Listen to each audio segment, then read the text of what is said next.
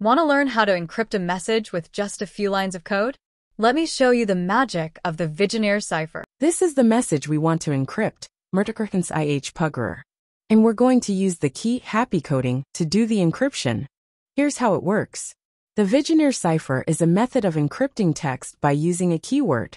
It shifts each letter of the message based on the corresponding letter in the key. We start by looping through each character in the message. If it's a letter, we'll shift it using the key. If it's not a letter, like a space or punctuation, we just keep it as it is. For each letter in the message, we pick a corresponding letter from the key. We cycle through the key, so if the message is longer than the key, we loop back to the start of the key. Here's the encrypted version of the message, created by shifting the letters with the key happycoding. Now let's talk about decryption. To decrypt the message, we simply reverse the process by using the same key and applying the opposite shift. And just like that, we get the original message back by decrypting the encrypted text.